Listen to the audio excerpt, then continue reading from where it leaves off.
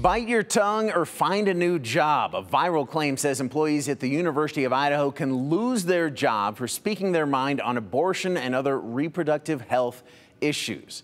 Adrienne Dadel and the National Verify team look into this. A memo from the University of Idaho to its staff is the subject of a lot of talk on social media.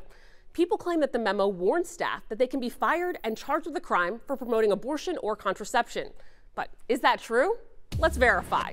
Our sources are the University of Idaho's memo, the Idaho No Public Funds for Abortion Act, and Jody Walker, Director of Communications for the University of Idaho.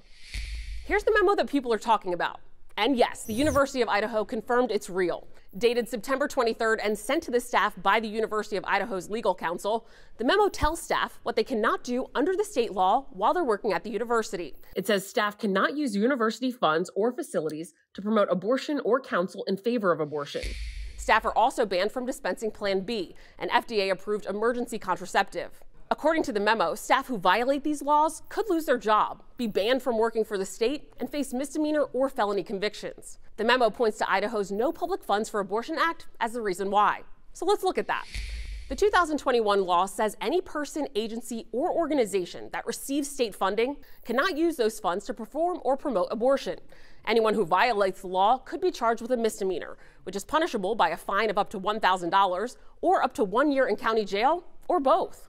Since University of Idaho staff are paid with public funds, this law applies to them.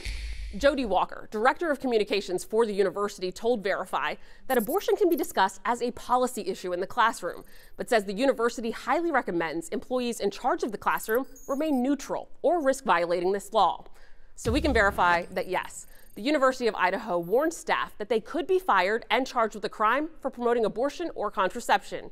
With your Verify, I'm Adrienne Dadel.